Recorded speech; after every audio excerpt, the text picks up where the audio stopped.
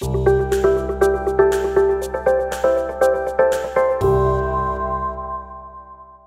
my name's Andy Rouse. I'm the Flex Shooter evangelist and I'm also a professional wildlife photographer. And in my wonderful job traveling around the world over the past couple of years, I've used the wonderful Flex Shooter heads in all kinds of situations. I absolutely love them. And over the next few minutes, I want to show you all of the heads in the range and everything that they do. So without further ado, let's begin.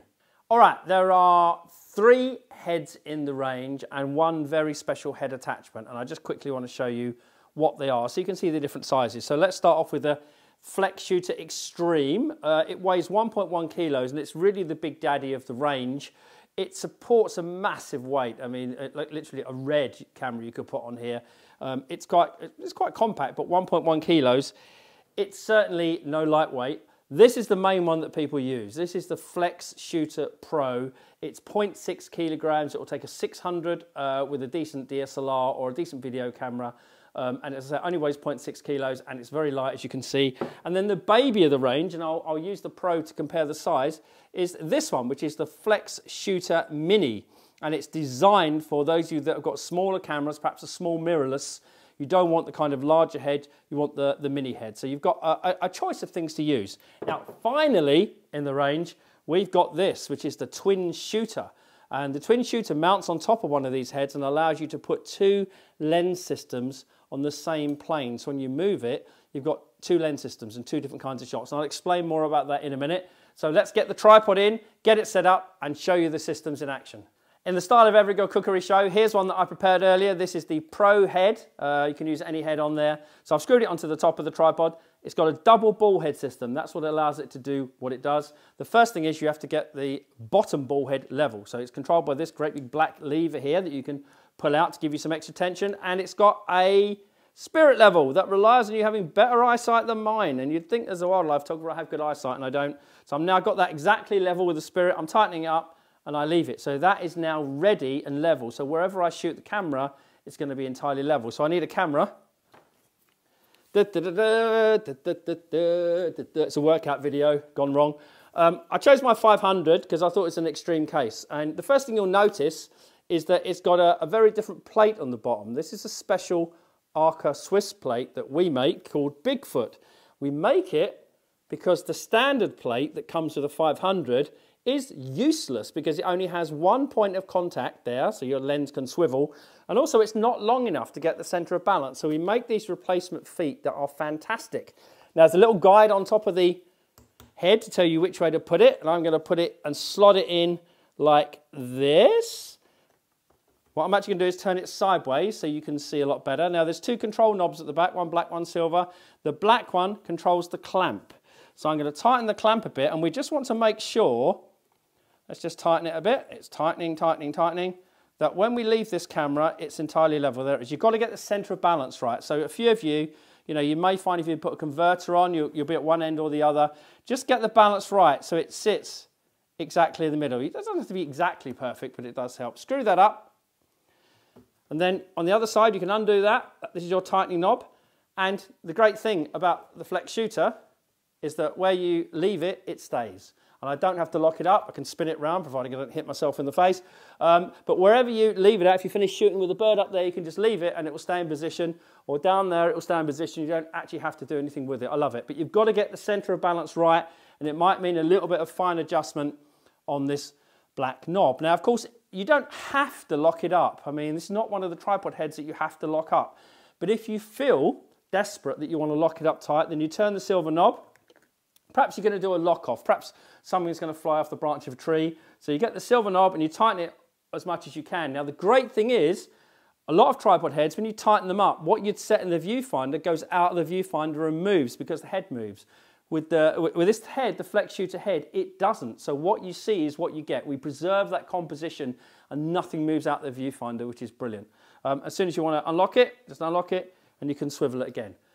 So that's the long lens, okay? But what happens if you've got a shorter lens? Well, it just so happens I've got one here. Here's a slightly shorter lens, 100 to 400 on EOS R, so it's a mirrorless. So if you've got a mirrorless camera of any kind and lens, we don't care, we'll still support you very well. So you've got the Pro heads, exactly the same, goes on. Be very careful as usual with lining up where your center of balance is going to be. I'm lining it up now and I'm going to tighten the black knob and see. I've got the silver one undone.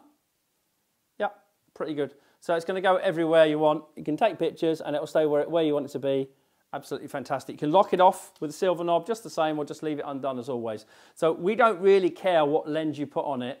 This is for lens mounted systems. Now, of course, some of you are going to want to mount your cameras directly onto it. And for that, I'm going to show you how to do it.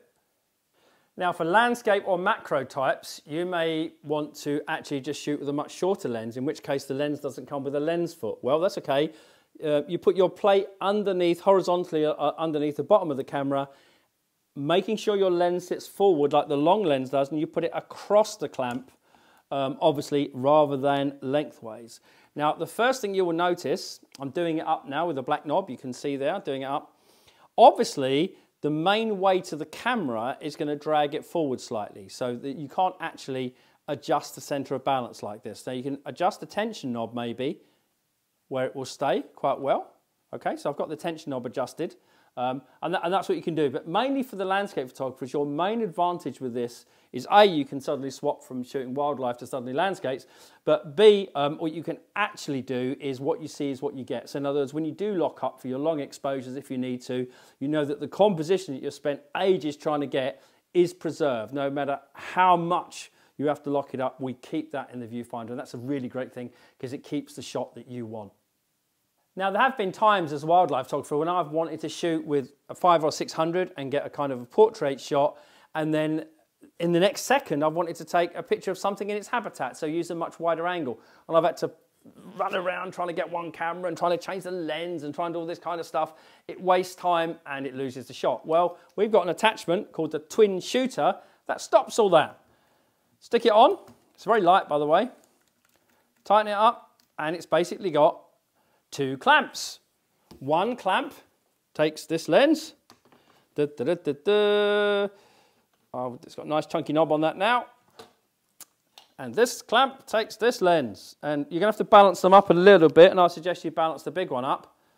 But it's not bad considering I haven't really balanced it. So that means you can go, oh my God, oh, wide angle, shoot that 100mm, 600. And I did this with squirrels. You can see on the website, you'll find a red squirrel video where I use this for jumping squirrels and then squirrels in portrait mode. It's a really fantastic thing. It's called the Twin Shooter. It weighs very little, and it's just fantastic if you want to vary the shots that you have. Or maybe use a mirrorless on one side and a DSLR on the other, or even a video on one side and a DSLR on the other.